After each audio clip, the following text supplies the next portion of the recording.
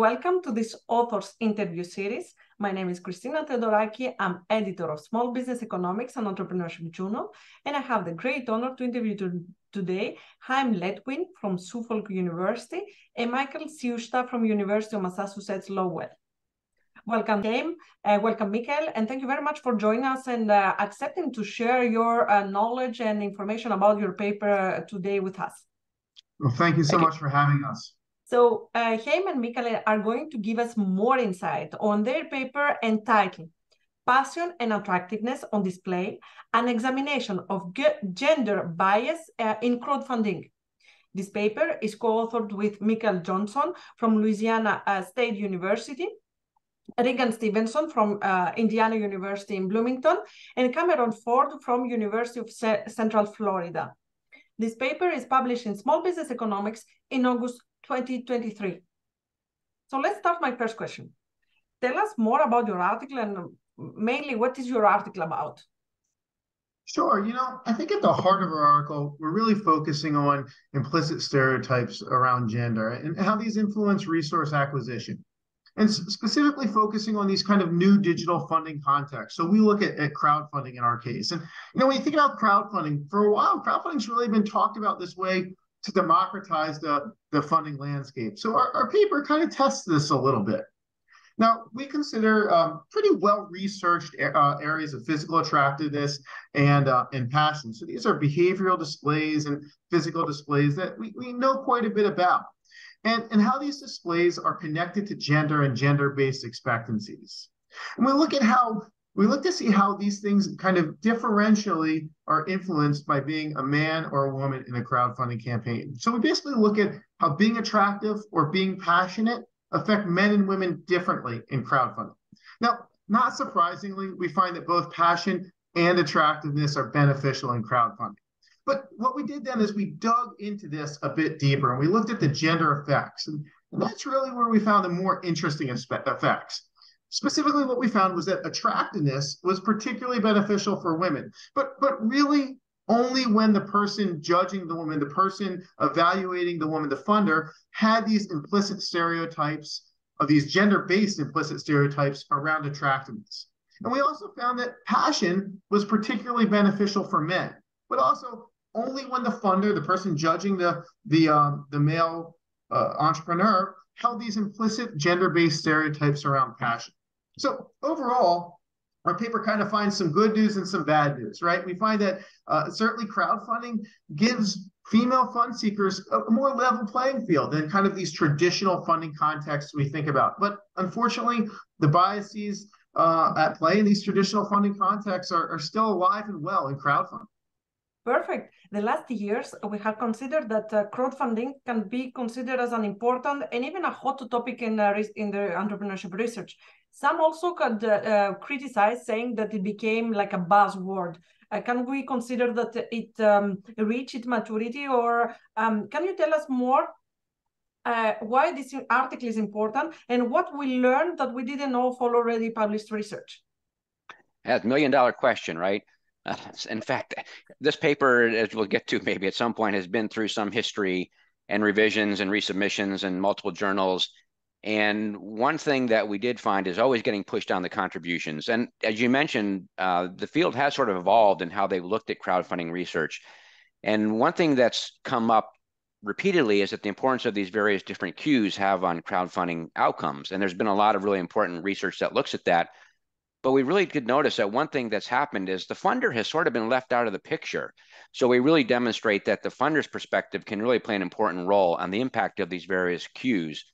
And maybe even just as importantly, as Chaim mentioned, we also get into these implicit associations. So we really are opening up this black box of stereotype research. So many studies that look at stereotypes kind of invoke it at a societal or a cultural level, and those are important in demonstrating what the typical person thinks or perceives.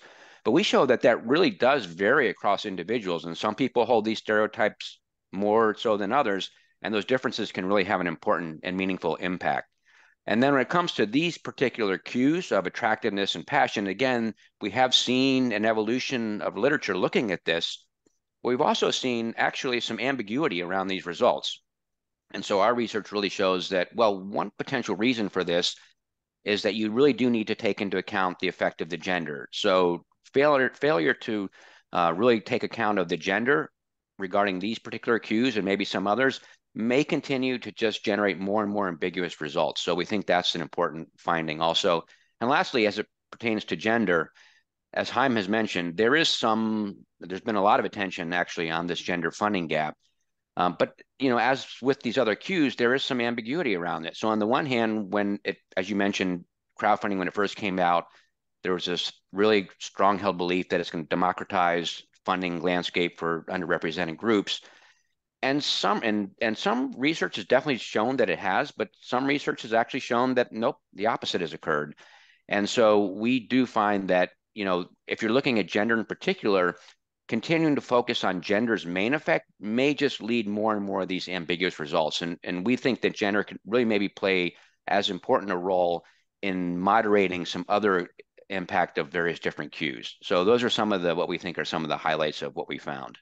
And in terms of the first part of your question, this crowdfunding is a buzzword and where we're at in terms of, I don't know, I kind of think that crowdfunding now has kind of got more involved in this larger landscape of the different types of digital finance that are out there. So, it certainly was a lot of research in this area, but I think it's starting to inform more broadly and generally in these new types of funding opportunities. This is amazing. Actually, this was a $1,000 question, but actually it was definitely $1,000 response. It was 1,000 or even 1,000,000. But let me go now to the very early beginning, of this paper. Can you remember the moment that what were you thinking when this idea came up, and you decided that this will be the great paper to publish or to work on? Where did this idea came from? So I'm laughing because, as Mike alluded to, this very early moment happened a long time ago.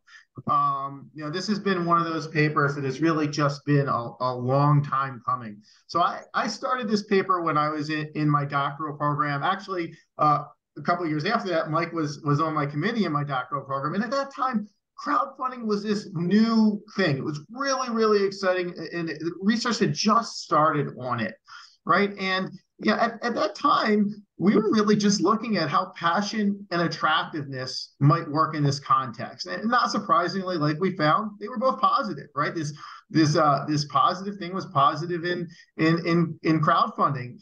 And when we presented this to our colleagues, they didn't really see the contribution there. And this led us to kind of think about it a little bit more. And with what was going on at that time, these claims that crowdfunding was going to democratize the funding landscape, and at that time, early work on crowdfunding was kind of suggesting that also, it was kind of a natural thing for us to start thinking about, how does gender play into this? How might the gender of the presenter work differently for men and women?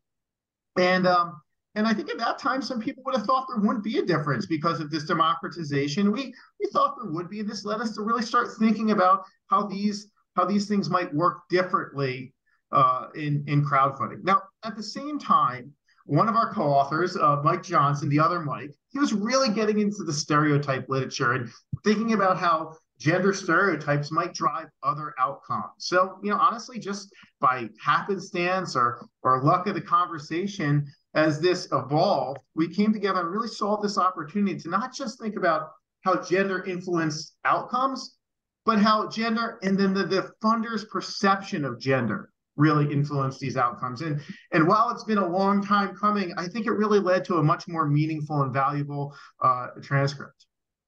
Yeah, I think I'll just echo a little bit what Chaim said. Certainly we've taken sort of a theoretical shift a little bit in terms of focusing on the stereotype-based research, but then also methodologically, it was pretty interesting and challenging paper to work on as well, because we have multiple studies.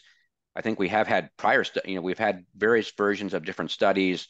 And in particular in this one, we employ an experimental approach, which again, now is becoming much more prevalent and more accepted. And we definitely encourage more and more research to pursue this direction, certainly combining multiple methods. So taking the field study and pairing that with an experimental approach, I think is one of the strong points of the paper.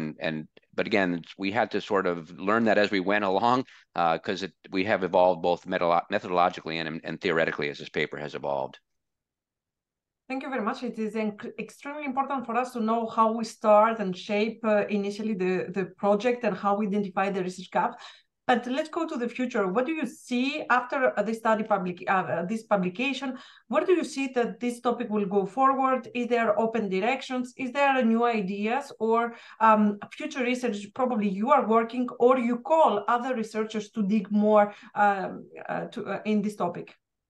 Yeah, that's a great question. So there's quite a few, I think, areas for future research. For one, we really only look at the high and low levels of passion. So as I just mentioned, we take an experimental approach. But clearly, I think one possible direction is to look for possible curvilinear effects or interactions between the two, or how these cues may work in part of a constellation or set of other cues. A lot of research is now taking that approach and looking at the impact of these cues.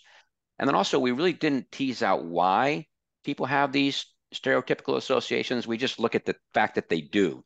So we do think a fruitful area could also be to explore more in depth the underlying reasons why people make these particular associations, and then why they would vary across contexts or maybe within the same person in different contexts or facing a different person. And we do think maybe some recent work using more of an evolutionary approach could be a way to look at this. And then lastly, I guess I would say we only look at these particular associations.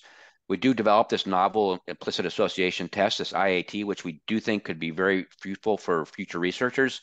But other associations might involve attributes such as trustworthiness or confidence or competence. These are things that could also play a role. And then we really only look at the effect of gender, but clearly some other implicit associations related to other things such as race we know are at play. And so I think that also could be further explored as well. So a lot of future directions, I think, that this paper makes a path for. I just hope those future directions will happen quicker than the initial directions. We all hope so. And let me ask now another million-dollar question. We have been criticizing research to have impactful research and how it became applied and from who, impact for who, and how we can transfer our research and publications to useful and promote the entrepreneurial society and be impactful and helpful. So how can your findings be applied, and what will be the insight suggestion you may give to practitioners that wish to implement your findings? Yeah, I think even though this has been a long time coming, it actually is particularly timely right now. So, in my institution, we think a lot about the UN Sustainable Development Goals, and number 5 looks at gender equality. And I hope this work really helps us think about this and these new types of acquisition platforms that are really becoming quite popular. I think most importantly, our work can inform platforms. These crowdfunding platforms and other types of digital finance platforms. Platforms want campaigns to be funded.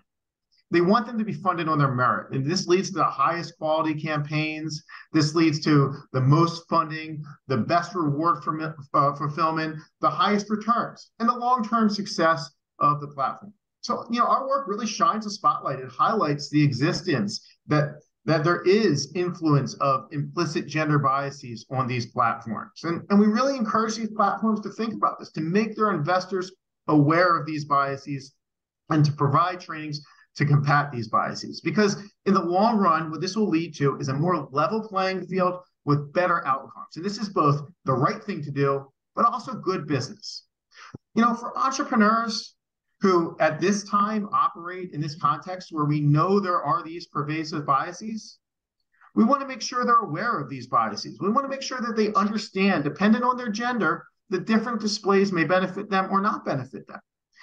We're really hesitant, though, to tell these entrepreneurs to play into these biases. In the short run, that may help a particular entrepreneur, but we have very big concerns that in the long run, this could further entrench these biases into this funding landscape. So we really hesitant to make that advice. I would like to thank you because we're reached to the end to this interview. I really enjoyed so much this discussion today, and I would like to thank you again for sharing your insights and how we make all the journey from the creation of the idea, the findings, the contribution, and actually the outputs and the empirical implications of the paper. I would like to thank you again, and I would like to invite also all our readers and listeners to download your paper, which is available from the Springer's website. And I look forward to continue this discussion in other moments and occasions. And I also invite you and the research community to continue to work on this important and promising research topic. Thank you very much. Thank you so much for having us.